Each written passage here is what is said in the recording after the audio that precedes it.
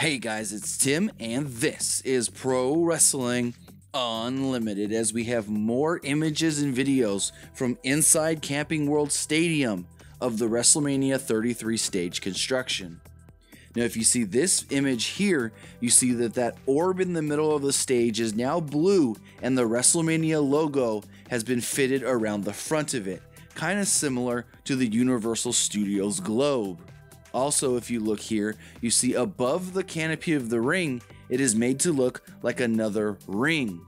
I think the whole stage setup, everything, is supposed to look like a larger-than-life amusement park, a wrestling-themed amusement park. That's just my thinking. Hopefully they have this done by tomorrow night when they are doing a live Bring It to the Table episode from inside Camping World Stadium.